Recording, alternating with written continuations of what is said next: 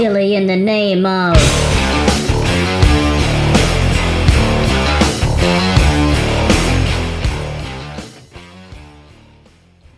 I promised this one a while back to Adrian Zocaro. We've got Firing Line Gourmet Chili Pine Lime Surprise, which he sent to me a while back. It's a beautiful looking sauce. It's got a great colour.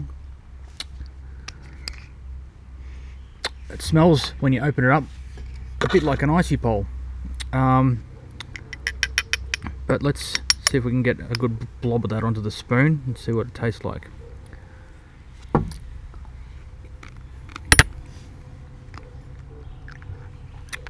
Yeah,